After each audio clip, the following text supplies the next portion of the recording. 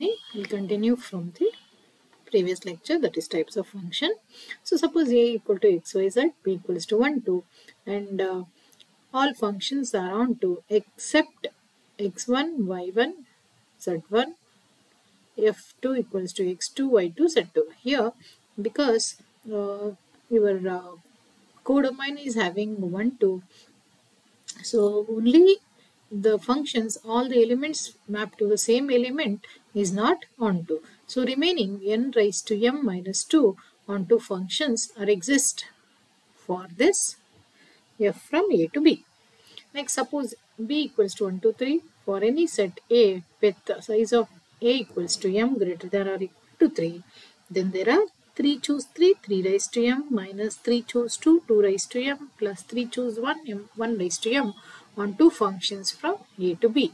In general, if a equals size of a equals to m, size of b equals to n, then there are n choose n raised to m minus n choose n minus 1, n minus 1 raised to m plus n choose n minus 2, n minus 2 raised to m, so on until plus 1 minus 1 raised to n minus 1, n choose 1, n raised to m.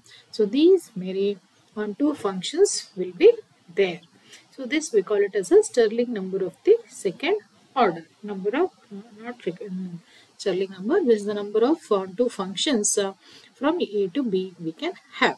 So for finite set a and b with size of b equals to m, size of b equals to n, this is a formula you should remember. You can observe here it starts from n choose n raised to m. Then you have negative plus minus and this n remains constant throughout, whereas this second element n minus 1 and here n minus 1 will change, and again power remains the same. So here and here it fixed, and only n minus 2, n minus 2, n minus 3, n minus 3. Here n at the end it is 1 choose 1 and 1. So this is how you can remember the number of onto functions from a to b. Suppose you have a with 7 elements, b with 4 elements, then the number of onto functions is written as like this. So it is n choose n. N is nothing but 4 choose 4, 4 raised to 7 minus 4 choose 3 into 3 raised to 7 plus 4 choose 2 into 2 raised to 7 minus 4 choose 1, 1 raised to 7, which is the 8, 4, 0, 0 functions from a to a onto b, that is onto functions. So this is like 7 jobs assigned to 4 people. So likewise we can take some word problems. If there is 1 secretary and 3 assistants and 7 jobs, in how many ways all jobs could be assigned? So there are 4 people, that is 1 secretary and 3 assistants and 7 jobs. All these 7 jobs must be assigned to some of the people. So the number of onto functions with a equals to 7 and b equals to 4 is given by 8400, which we have already seen. There are 7 jobs and each of the jobs must be assigned. In addition to a additional condition is that the secretary is assigned with the costlier job. So the secretary is assigned with the costlier job. Then the remaining 7 jobs has to be assigned among 3 people. So in this case, we are assuming that the secretary will not take the one more load. He will just be assigned with the costlier load. So it is 3 choose 3, 3 raised to 6 minus 3 choose 2, 2 raised to 6 plus 3 choose 1, 1 raised to 6, which is 540. Next is if the secretary does more than one job, expensive, then the number of jobs will be 6 and number of people will be 4. He will be assigned with more than one also. So this will be the answer in that case. Next, let a equals to a, b, c, d and b equals to 1, 2, 3. Then find the number of onto functions from a to b. M equals to 4 and m equals to 3.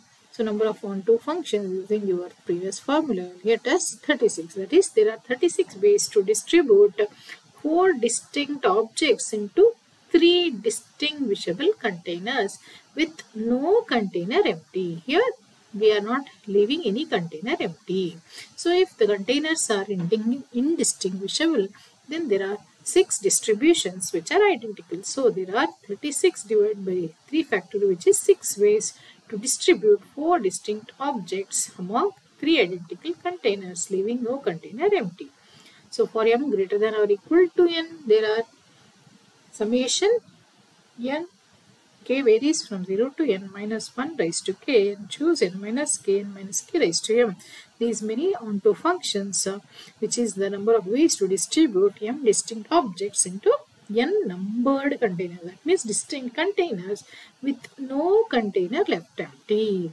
So removing the numbers on the containers, there will be n factorial identical distributions. So the number of ways in which is possible to distribute m distinct objects into n identical containers with no container left empty will be 1 by n factorial, and this will be your previous number of onto function.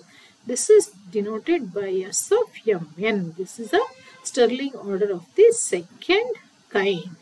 If size of A equal to m greater than or equal to n, which is size of B, then there are n factorial into s of mn onto functions from A to B.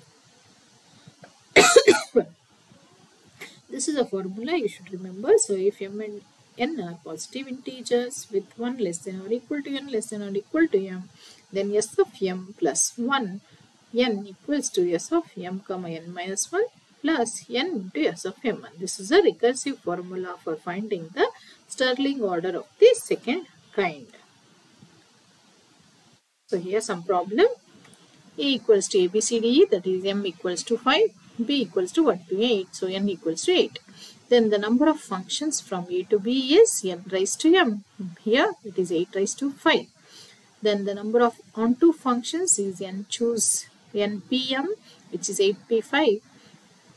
And since here m is less than or equal to n, there are no onto functions. And the number of there is no onto functions. The number of onto functions from B to A will be m raised to n, which is 5 raised to 8. This is from B to A. A to B you will not have onto functions. And there are n factorial into s of m and onto functions from B to A. That is 5 factorial into s of 8 5 onto functions from B to A. And since B is greater than or equal to size of A, no one-to-one function from B to A.